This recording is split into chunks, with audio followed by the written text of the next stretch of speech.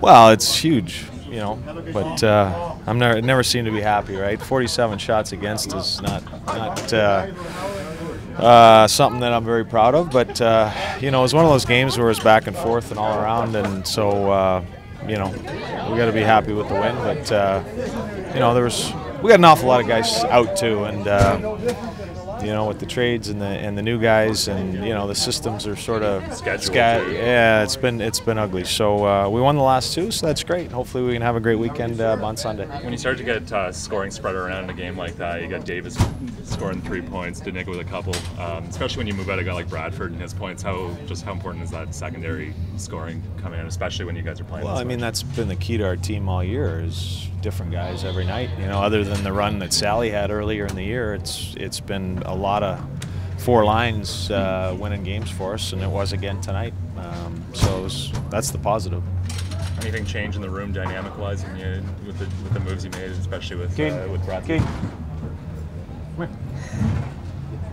Everything was about my other son. This is my other son. Yeah, this is Caden Brown.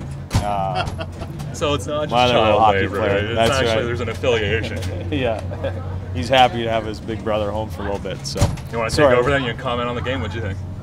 I don't know. My brother didn't play so good. But the good one.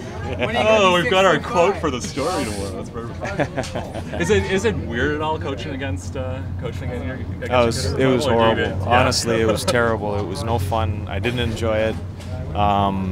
It's so hard because you cheer so much for your son, and here you are coaching against him, and it's geez, I hope he does well, but he doesn't do well, and I didn't enjoy it at all, to be honest with you. I told Reichs, I said, why don't we just both take a point and go out for dinner?